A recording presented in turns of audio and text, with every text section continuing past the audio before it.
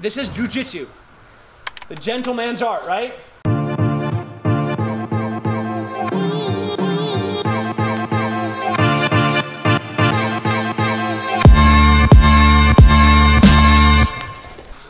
Okay, so how to fight.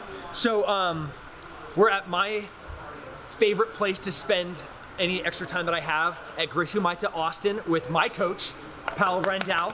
Paolo has been my coach for 8 years. Yeah, almost forever. 9 years now. Yes. Put this bad boy on me with Hoyle and Gracie, and you know, there's lots of different facets to fighting. You got striking, you have takedowns, you have ground fighting, but you can't really get good at training it all at the same time. You have to separate things and train them. I'm passionate about jiu-jitsu. So Paolo, he's the professor for this school, and he is my coach. And tell us about yourself. Well, I'm a 6th degree black belt from Hoyler. I'm here in Austin like for 9 years now, running this academy with a lot of special people, you know, like Tim, like all these guys are here every day, like, you know, battle, like fighting pretty much, hard work every day, right? And it's my home, it's our home. No, there's no way to make a weapon besides hammer forging stuff. So gotta grind. Just like it take the soul out of people. Technique I'm gonna show is gonna be a snap down to a double leg. What are you gonna show today? We're going through a knee transition to the mount position. It's pretty nice. So pretty much bleeding, sweating, crying, you know. We see all of this here. But it's not just the technique and the strength, it's also the character that comes with the belt. Exactly. So that takes time. But all right, here we go. We're gonna learn how to fight. And today it's gonna be grappling, and grappling's important because you get to dictate where the fight happens. Off we go.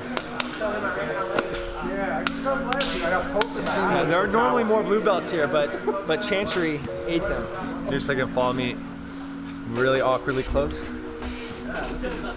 Hey, hold your hands out like this, and then show them to the guy next to you.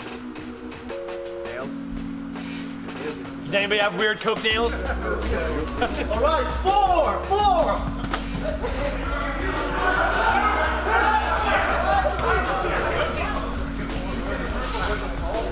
All right, Dan.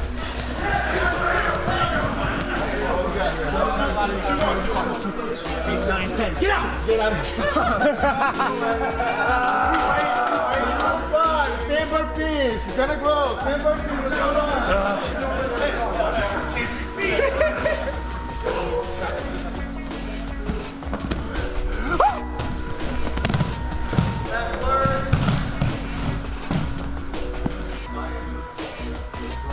All right, guys, let's finish here. Vamos, team, let's go. Yep. Let's go. Team has something nice to show, so let's enjoy. So, or we'll call this the bully. Just a snap down to a double leg. Mike, can I use you? So when we're doing grip fighting, we're usually pretty gentle with each other. You know, we're like trying to get grips, you know, but wrestling energy is a little bit more poppy. Judo has really, really poppy energy. So it's not like I'm gonna grab this, I'm gonna pull, I'm gonna step, I'm gonna try to throw. It's explosive energy. A snap down, it's awesome if it works. I wanna take his forehead and I wanna put it right where my rear foot is, right here. So I'm gonna take my hand, I'm gonna find the crown of his head right here, I'm gonna step back and I'm gonna try to take his forehead here and I'm gonna put his foot or his head where my forehead is, right there. See that energy? I'm not just using lat, I'm dropping my base straight down to the ground as I activate my bicep and my lat to pull down. Now, if he's a really good wrestler and he has a really strong base and he does that firm, drives his hips forward, rolls his shoulders underneath his neck so he doesn't get snapped down, that gives me what we're gonna do next, which is our double leg. But first, you have to do a snap down right. So we wanna control center line. We're gonna come up, look for this, either a tricep or wrist. We're gonna pull down, and this little notch at the top of his head is where we want our hand, and where this foot is where I wanna pull his head to. Now, if he comes down like this, we're gonna throw by and come around behind him. Here, down to my foot. I can look for a leg. My hand comes around, grabs a tricep, and goes to a hip. I'm way better at it on the right side. That's the first thing. We're just gonna work a snap down. We're gonna go to a double leg, but I think the best setup for a double leg is a good snap down. I have a question. Yes, sir. When you pull, when you have your grip here, right? So you go over here. Are you square or are you in base here? Because the idea is you're pulling across or across this to your foot there. I want him to go straight to where my lead strong side foot is. So sometimes here, I'm gonna kind of pull him with my hand a little bit to make this foot. Can I do a real snap down? Go for it. Okay, sorry. It's not a cool thing because it's kind of like this pop. So I'm like push, I'm gonna push, and there's that snap down. So I had to move my foot because his head was gonna go to where my foot was. That's the energy, and it's straight down. As soon as I feel him going down, my arms are going to that inside tricep, pulling and then coming to a back take. And then jiu-jitsu wise, if we want to score and take the back, or for me, I'm gonna run to try to get to side control. Thank you, coach. He throws me those softballs. You missed an important detail. Will you cover that? Angle, and here, I'm getting out from in front of him and going around behind him. Anything to add on that? Looks good to me. All right, so we're gonna get a partner. Light, compliant pummeling. One person's gonna do the snap down. Do it 3 times on your good side, 1 time on your bad side, and then switch the person doing it. 1, 2, 3. But like the energy of the snap down is like pop.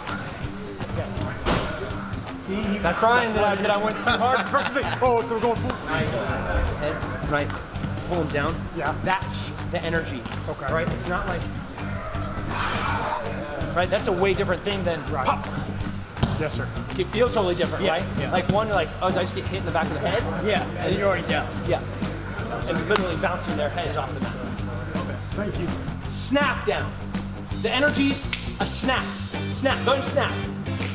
That's the energy. If it's like, that is not, does that look snappy? No, I don't know what that is. That's not a snap down. So could you please do a snap down? 1, 2, 3. I got 1 more minute on this. Do a snap down. Nice. That was snappy. That was snappy. So that happens.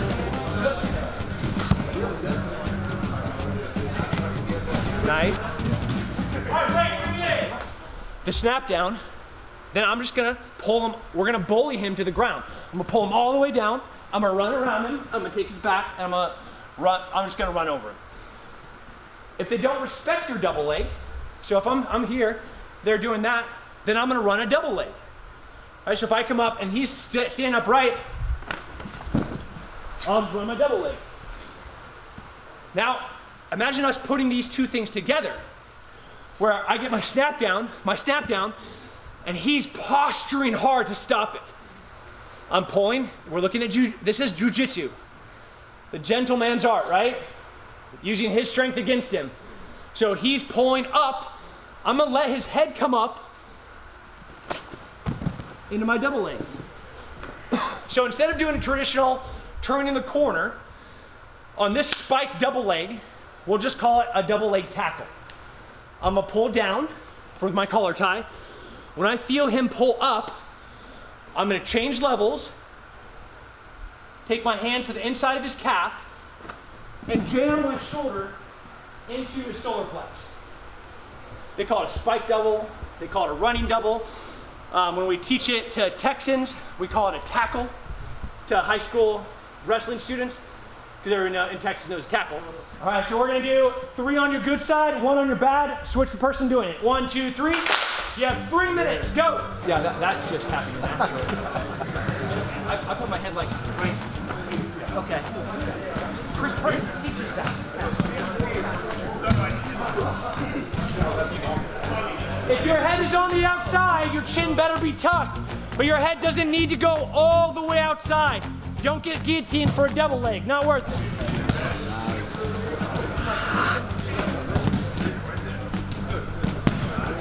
Let's talk about the snap the team did. pulls, snap down. Sometimes you fall here, right? And you can go for the back, you can rotate. But sometimes when you go, the guy kind of make a frame here and sort to kind of, yeah. So look what I'm going to do here, guys. My hand, you probably know that because that's very common in competition. Okay, it's just a way that I set it up, you know. So when I try to go in his frame here, I have the chance to go with my hand inside and grab my other hand. So I go deep and grab my hand, the palm here, palm to palm. What I'm going to do here is make him collapse here, boom, on the ground. So if you can't reach because you have short arm, okay, dive your shoulder deep, pull his head, and now you go for the bravo choke. From here you choke, extend the leg, and choke him. Second. Let's go to 3. So the earlier I do this, I'm like, my friction in my chest is on there. Now when I get on here, I don't have to like sprawl. I stay right here. We'll find your biceps. I like the friction. Oh yeah? Because that's hard to get out. Yeah. I want to do is make sure I tuck everything where I want it. Now I'm going to use friction of my body and my chest and my head to make sure it stays there, right? So now I know I have his arm and shoulder set up anatomically where I want it. Okay. Right? Now I know I need to get this hand deeper. So how do I do that? I'm going to do a second snap down to get this hand deeper. Right, bring it in! Hold the way, hold the way. Nobody gets hurt ever doing any of these techniques because we are a family, we're a tribe, we have to be able to collectively get better. So every time that I teach wrestling, I'm always worried that like, all right, I'm gonna go run a double leg, a spike double. Tim said run a spike double. No, I want you to learn the technique but be able to execute it safely.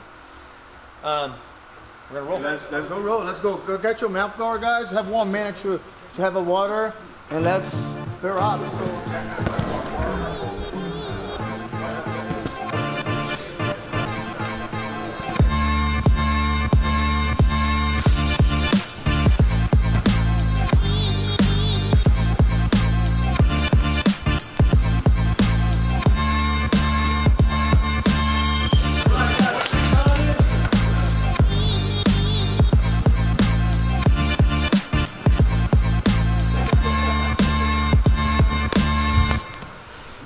Usually, when you come to a Jiu-Jitsu academy or any martial arts academy, you wanna know how to fight, right? The first thing I wanna know how to fight, or I wanna be a champion. I wanna be a world champion, okay? But the first lesson that you learn in the academy is humble. Is to be humble. Is because when you tap, it means that you are humble. And you know, accept the defeat, you are humble. So that's the first thing that I believe the martial arts should teach in the academy, okay? It's not how to fight, because this is gonna be a consequence of your training if you commit with your partner, because you can't improve by yourself. You have people. These people here improve us, and you improve as well, okay? So I do believe the first lesson that you have to understand is not know how to fight. Of course, fight's a good thing for when you keep like progressing on the training. But the humble, okay, the patient, because Jiu-Jitsu is baby steps. You know, we see guys like big guys sometimes come to the academy, right? Oh, I'm big, I'm strong, but they got frustrated a little bit because they can't do anything with like small guys. You know, I'm a small guy, not this guy. Okay, but usually it's a baby step. So patience is one of the second lessons, okay? You gotta be patient, resilience. Be patient with your partners, okay? Always, you know, accept the advice, okay, of a higher belts, okay? Yeah. Oh, yeah. So, like, there's not a shortcut. There's not an easy way. There's not like a beep, beep, beep, beep, beep. You go in and you download all the moves. The only way to get good at this is through a little bit of that, and a little bit of blood, and pain, and. Yeah, you gotta leave the ego at the door and just come in. Comments, tell me what you want. Stay safe, stay free.